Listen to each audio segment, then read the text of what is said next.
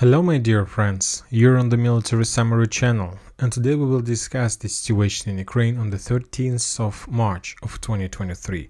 Today we have a lot of very interesting updates, so let's start. First we're going to start with the Kupiansk front line. The Ministry of Defense of Russian Federation reported that as a result of clashes in the vicinity of Kupiansk, the Ukrainians lost 60 soldiers and 2 armored vehicles, but without any changes on the ground. Now let's talk about Liman front line. The Russians are saying that as a result of clashes on this front line, the Ukrainians lost 110 soldiers, 2 armored vehicles and 1 artillery system Gvozdika. The Russians are pushing in direction of Terny, Yampolovka, Nevskaya, and the Russians continue storming operation of the forest that located on the north of Serebryanka. Now let's move to Bakhmut and Donetsk front line. There are a lot of very interesting updates. As you can see, the Russian source map has been updated. Now they're showing us that the Russians control the forest lines that located on the west from Soledar, but this is not the only places that these days are under Russian control. According to the many sources, the Western sources and the Russian sources as well, during the previous 24 hours there were very heavy clashes, not just in the vicinity of Orekhovo-Vasilievka or Zeleznyanskaya, but also according to the report of Ministry of Defense of Ukraine. As a result of during clashes, the Ukrainians managed to repulse the Russian attack in the vicinity of Minkovka. Now let's return back to the Western sources map. This map is updated. Now this is the progress. As you can see, the Russians managed to penetrate the Ukrainians' defense orders between Zeleznyansk and Orekhovo-Vasilievka. They managed to develop their bridgehead along the MO3 road. They managed to establish control over the forest lines and forest inside this salient, and they were attacking Minkovka. From one side, you may say that there is nothing important, but as we discussed in the previous videos, the results of the battle for Bakhmut will be determined not by the clashes inside Bakhmut or not by the clashes for Bogdanovka or Ivanovska. The results of Bakhmut will be determined on the north of this bridgehead as a result of battle for this northern bridgehead between Privolye, Minkovka, Zeleznyanskaya and Orekhovo-Vasilievka. And I will repeat you one more time. If you remember, now these days the Russians managed to establish fire control over the roads that connects Chasiv Yar with Bakhmut. They have established artillery control and they're attacking and shelling this area 24 hours per day. And the only problem that the Russians have is the Ukrainian counter-artillery duels. And the Ukrainians do have possibilities to attack the Russians, but the main bridgehead that the Ukrainians are able to use for these purposes is the northern bridgehead, exactly this area.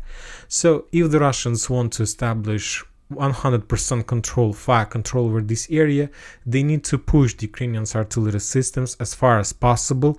So they need to create such a situation when the Ukrainians will be forced to use, let's say, HIMARS or M777 artillery systems with Excalibur shells, so very expensive Western weapon. In this case, of course, the Ukrainians will be able to create something like artillery duels with the Russians, but also in this case they will be forced to discover their positions, and of course the Russians will start hunting for this Western weapon. Anyway, the Ukrainians is in a very bad and critical situation. So now let's update this area according to information we have. So the Russians have reached the outskirts of Zeleznyanskaya. That means that this town is in the gray zone, and I believe that within the next 24 or 48 hours this town will be taken by the Russians. Also, during the previous 24 hours we got updates that the Russians there is a very heavy clashes inside of Orekhovo-Vasilievka, that the Russians managed to establish control more than 50% of this village, and now they're doing something like clearing operation of this town. And today, according to the Ministry of Defense of Ukraine, the Ukrainians managed to repulse the Russians' attack in the village by the name of Minkovka. So as you can see, the Russians are trying to develop to the north in direction of Slaviansk, exactly in direction of the area where the Ukrainians are trying to accumulate their forces before the Ukrainian greatest blockade operation.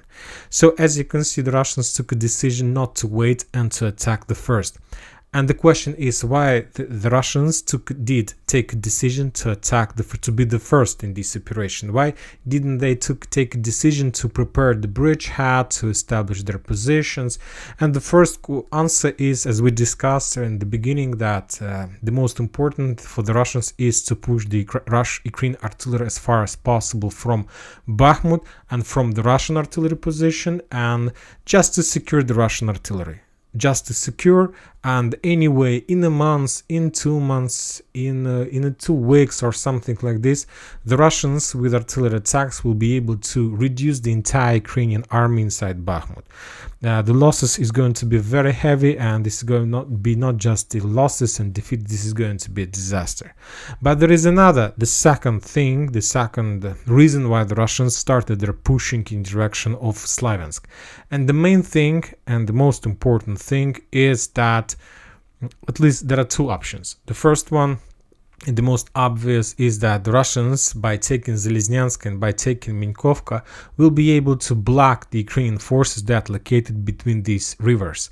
So this is like a small bridgehead, and if you take a look, if you know and if you're able to take a look at deployment map, you're going to see that there are a lot of tank brigades in this area, a lot of tank forces are deployed in this area, and by blocking these brigades, let's say from Minkovka to Sakha-Vantsety, these tank brigades will be encircled, because there is a lot, there are fields, a very poor quality of the ground, and there are just one possible road that Ukrainians are able to use if they want to step back with tanks, with mechanized brigade from this bridgehead. So for now we can say that there is another small operational encirclement of this bridgehead, because the Russians have already established fire control over this area, and the situation for these tanks brigade that located in this area is very poor, very bad, and the Russians, I believe, will try to develop this situation and will try to reduce the Ukrainian mechanized and tanks brigade as much as possible.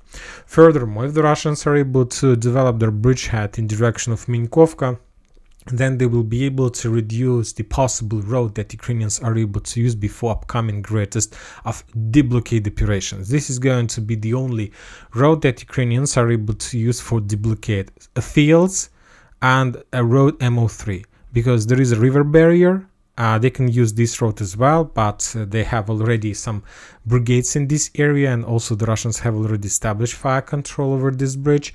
So as you can see, the configuration is not so nice and good for the Ukrainians, because there are no chances for them to start any offensive operation using this short and not so wide road for attack, because they will be reduced. They are no longer able to use fields, or they will have to will be forced to wait before the weather is going to become nice, better, and the quality of ground becomes better, and then they can attack.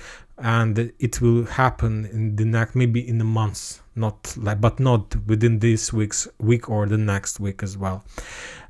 Another important thing, and the most important thing, the third one more time, artillery, the shorten of the possible road for the Ukrainian attack.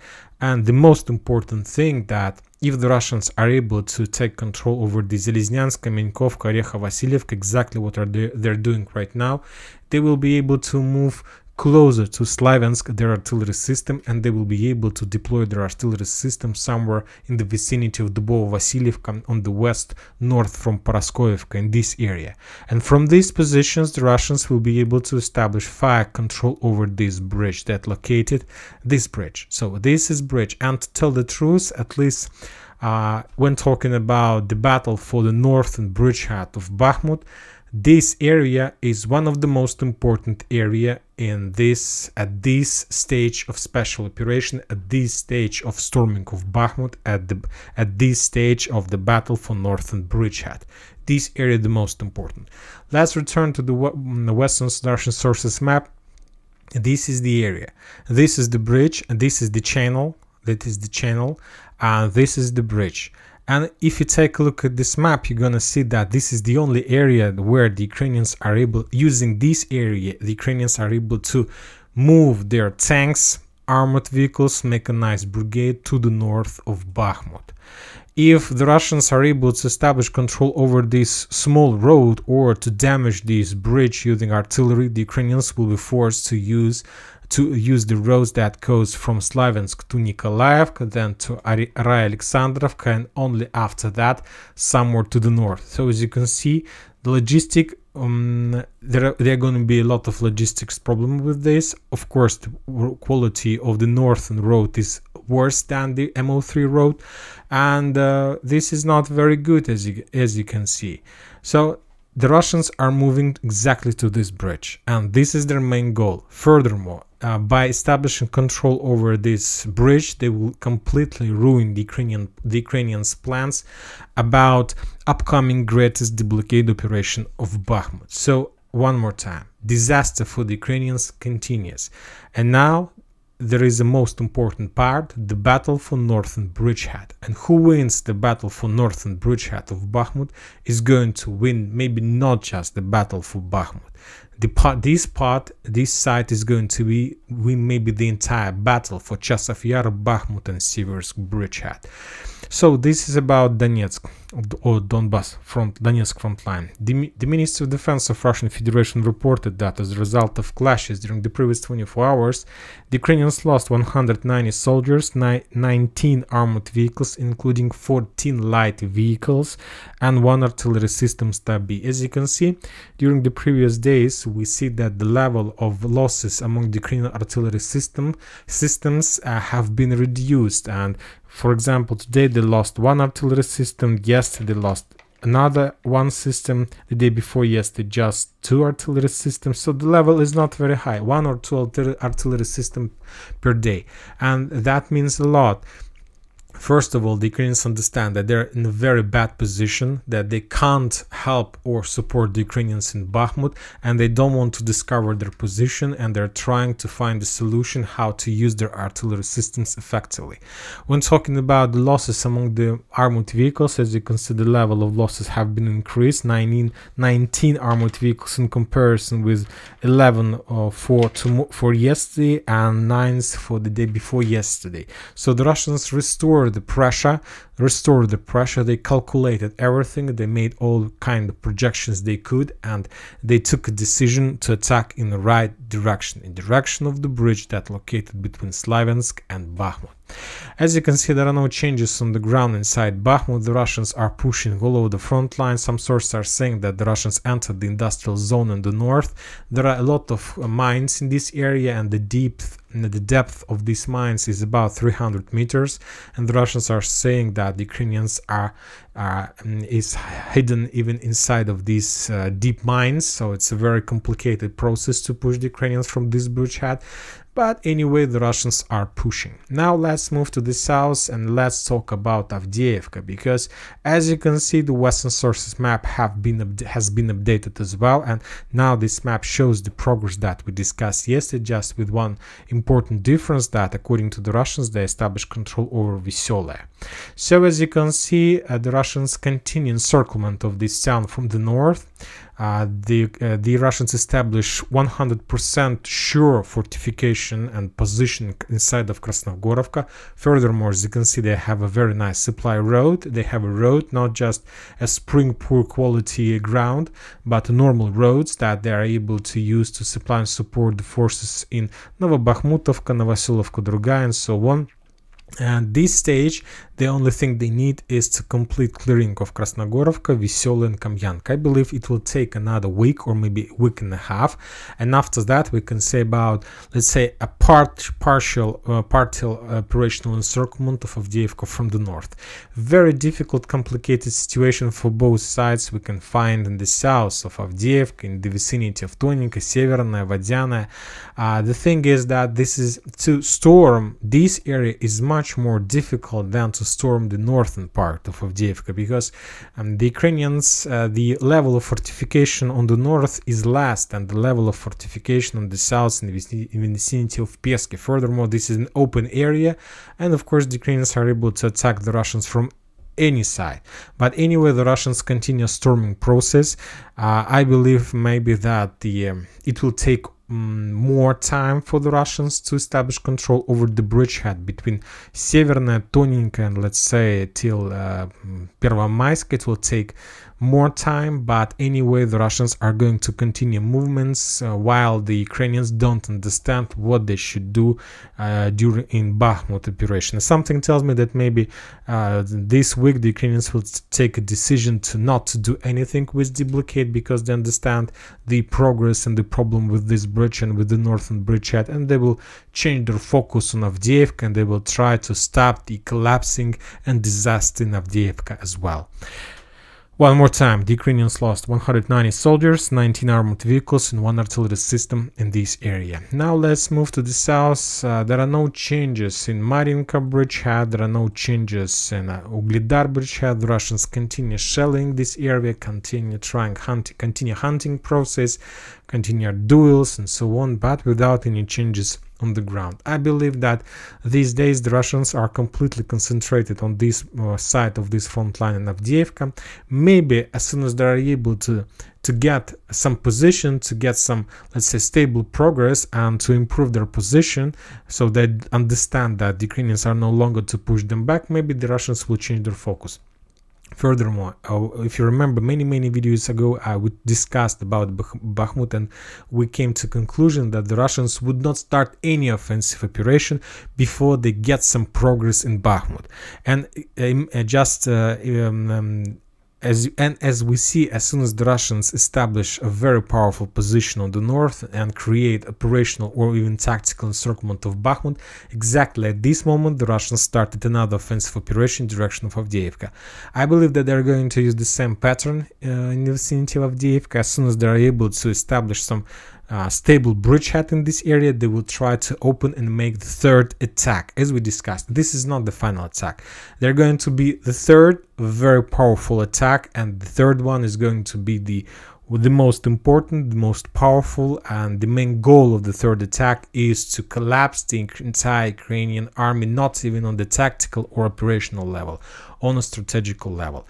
For now, I believe that the battle for Avdiivka will take another month, or even up to 2 months, to do all these things with Krasnogorovka, Novobakhmutovka, Kamyanka, and then from the south, Severная Tonenькая and Orlovka, and after that, maybe the Russians will make another attempt, maybe even Ugledar, who knows. Something tells me they are going to do this somewhere in Liman front line. Maybe they will going to do both these directions, these roads. When talking about South Donetsk area, the Russians are saying that as a result of clashes, artillery duels in this area, the Ukrainians lost 60 soldiers, 2 armored vehicles and 2 artillery systems, D-20 and D-30 howitzer, without any progress on the ground. Let's talk about Kherson. The more updates are coming from this area. The Russians are saying that as a result of artillery duels, as a result, let's call it not even as a result of artillery duels, I believe we should call this as a result of successful spy network job in this area that the Russian spies did during the first 24 hours. The Russians managed to discover and destroy 20 and reduce the Ukrainian army in 20 manpower, 5 armored vehicles and 2 artillery systems, Akatsiya and Stabi. And that's it for today. Military Summary channel reminds you can condemn any violence in Ukraine. Thank you for watching. Subscribe to my channel, put your likes, join my Patreon, and have a good day. Bye bye.